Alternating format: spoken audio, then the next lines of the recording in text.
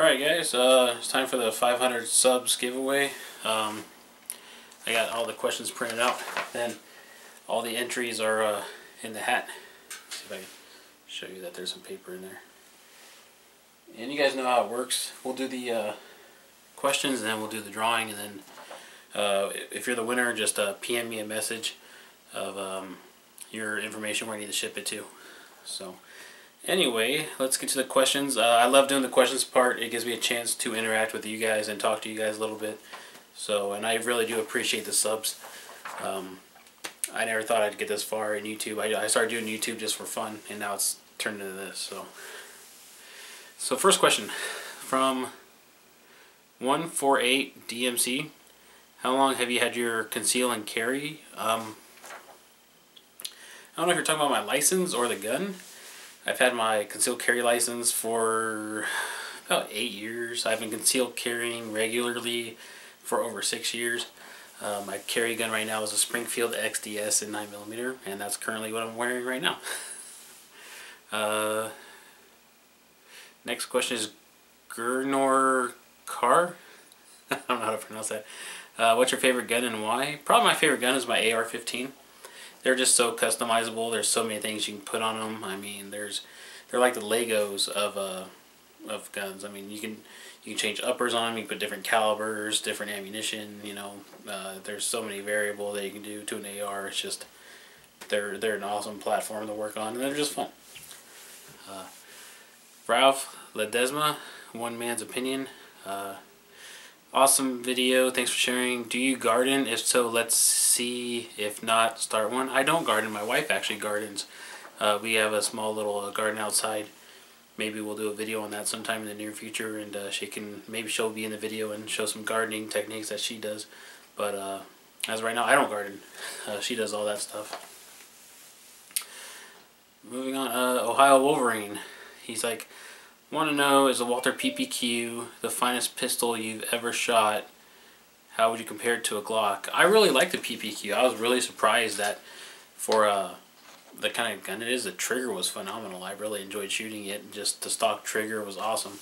If my security company would let us carry a gun of our choice, I would get the PPQ and actually carry that as a sidearm. I like the Glock 19 a little bit better. It's a little bit more concealable, a little bit smaller. So that's my take on the Glock versus the PPQ. Driver of all, wondering if I have any carbines. I have a couple of them. I have a Ruger 1022. I also have a Mosin Nagant. It's a 9159 carbine. I have a video of that on the channel as well. And I have an AR-15 in 223, 5.56, and I have an AR in 9mm as well. And those are my carbines. Also, I have the Uberti 1873 357 lever gun. So those are the only carbines I have, and they're a lot of fun. You know, short rifles they're just fun to shoot. I mean, everybody loves shooting them. So 504 Dirt Dart. He's asking, is the PPQ the finest striker pistol I've ever shot?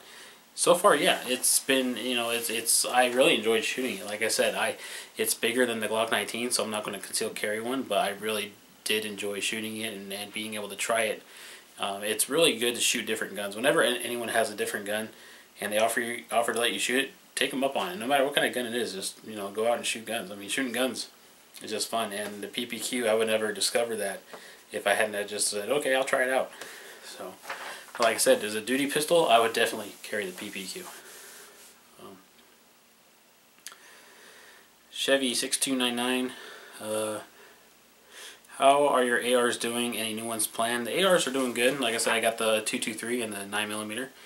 Both work phenomenal. I don't plan on getting any new ones. They both fit a role that I use them in. The 9mm is so cheap, and I reload 9mm. And it's just, if you reload 9, that's like the new plinking round in my opinion.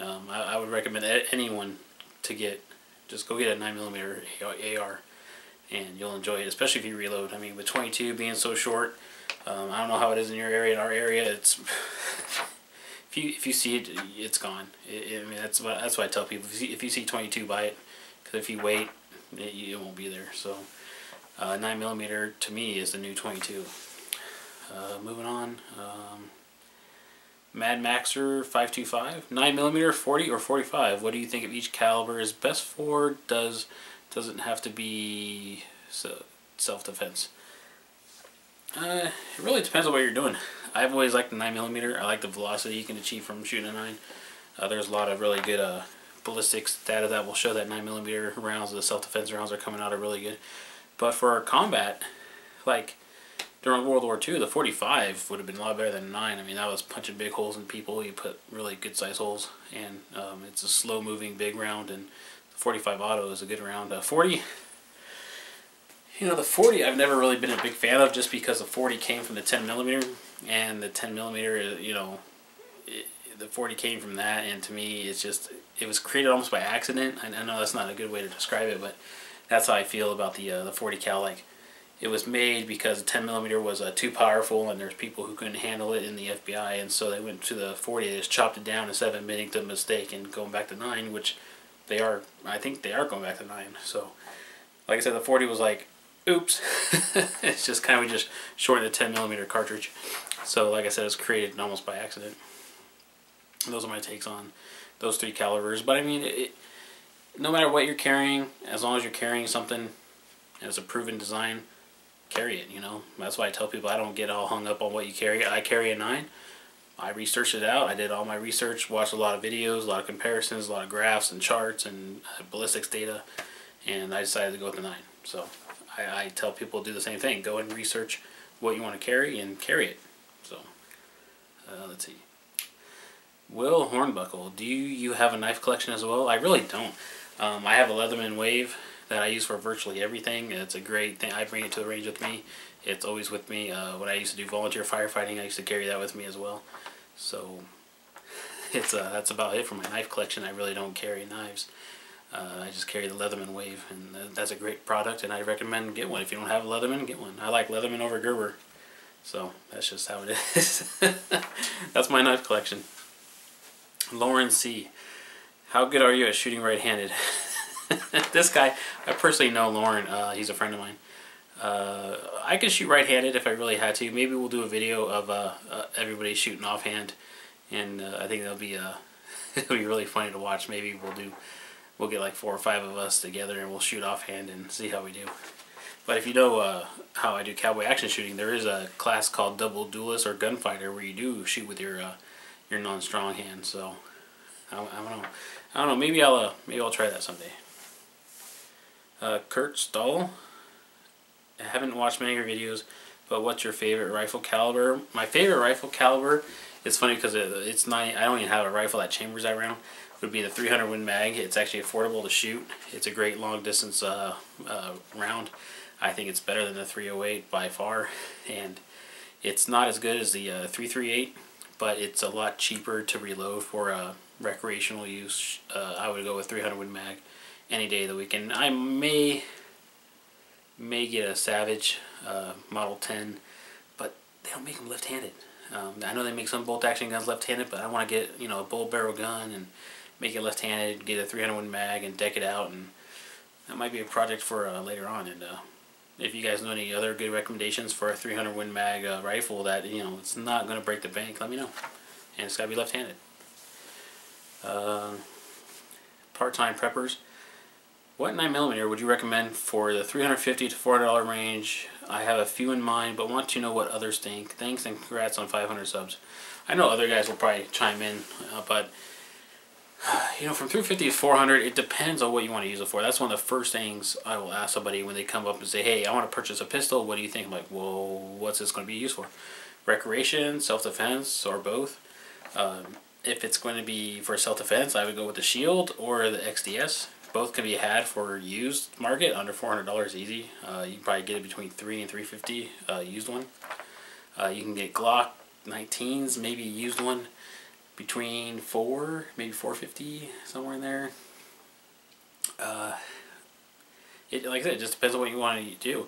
What I would do is start going to your local stores, your gun shops, and start looking and pricing out guns. Find out what you want, and then research what you want, and find out what you're going to primarily use it for. Like I said, recreation or self-defense or competition, even. You know, so it depends on what the primary purpose of that gun is going to be used for. Is going to determine what kind of gun is going to be best for you. So, but like that, if it's self-defense, XDS shield, recreation, I'd go with like a Glock. You know, you can't go wrong with Glock 19s. You know, or geez, there's even some other guns out there. There's so many guns you can get for under $400 that are used. Even the old Ruger P95s. I mean, that's, you know, I know guys who have those for recreation. So,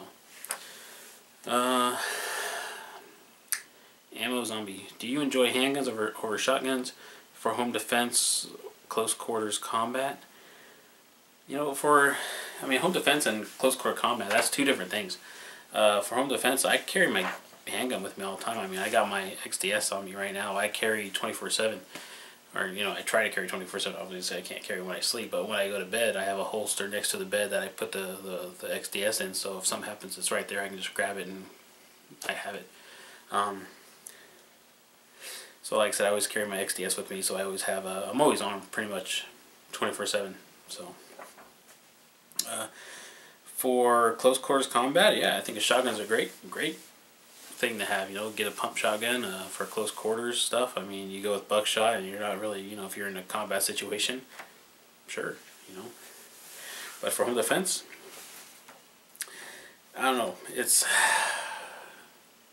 so many videos that talk about how birdshot at combat or self-defense distances are really effective. So just be careful. Watch for over penetration and things like that. Even with a pistol, you have to watch. If you miss, you have to watch the round going through walls and stuff like that. So that's something to think about too. But to answer your question, close quarter combat, I go with a shotgun. For home defense, I think a pistol is just as good as a shotgun. You know, as long as you train and practice with it at least more than once a month. But it's hard to go to a actual shooting range and practice with your shotgun shooting birdshot. You usually have to go out and go somewhere else because they're not going to let you shoot at their targets with shotgun rounds unless you're shooting slugs. But slugs are pretty expensive. Well, that's it, guys. That's it for the questions. Then next time we'll do a giveaway at 1,500 subs. I was thinking about 1,000, but no, we'll do 1,500, and then we'll do another giveaway. If I was able to get 1,000,000 subs, I would I'd give away a gun at 1,000,000 subs. But that's a long ways away. But if you guys want to help the channel out, all I ask is you just share the videos. That's all you gotta do. So let's get to the drawing. So all names are in here. I'm gonna go over here, reach up, and mix them around. Okay, we got someone. Who won? Oh crap! Are you serious? That's hilarious. And that was not staged at all. Here, I'll show you this. But that's not the only name in there. So Lauren, you won, you little asshole. See, that's not, it wasn't rigged or nothing. I know I'm just drawing names out just to show you guys that I didn't rig that. That's son of a bitch. Alright, so Lauren, come get your stupid gift. And I'll show you guys what he won, because I know he won't make a video on it. So let me get right back and I'll show you guys what he won. Okay, since I know Lauren's not going to make a video, this is what he won. It's a buck knife. And I'll show you guys what it is. I was going to keep it a surprise. I like to keep it a surprise so when the viewer gets it, they you know, it's a surprise. I don't like to tell people what it is, because then if it's something they want, then they'll enter. I just want people to enter because they like the channel, so they're not really expecting to get something. It's just they enter because they like the channel, and then they might win something too. So here's the sheath.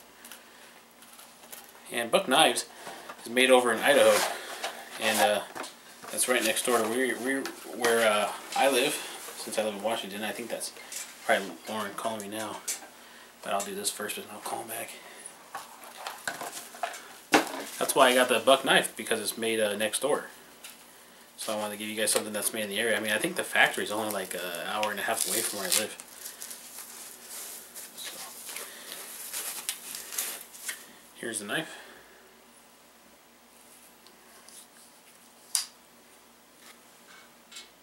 Pretty nice knife, if you ask me. I'm kind of jealous that he's getting this and not me. I'm not even a knife guy. So there it is. And I'll give this to Lauren, and maybe he'll let me do a video with him talking about it or something.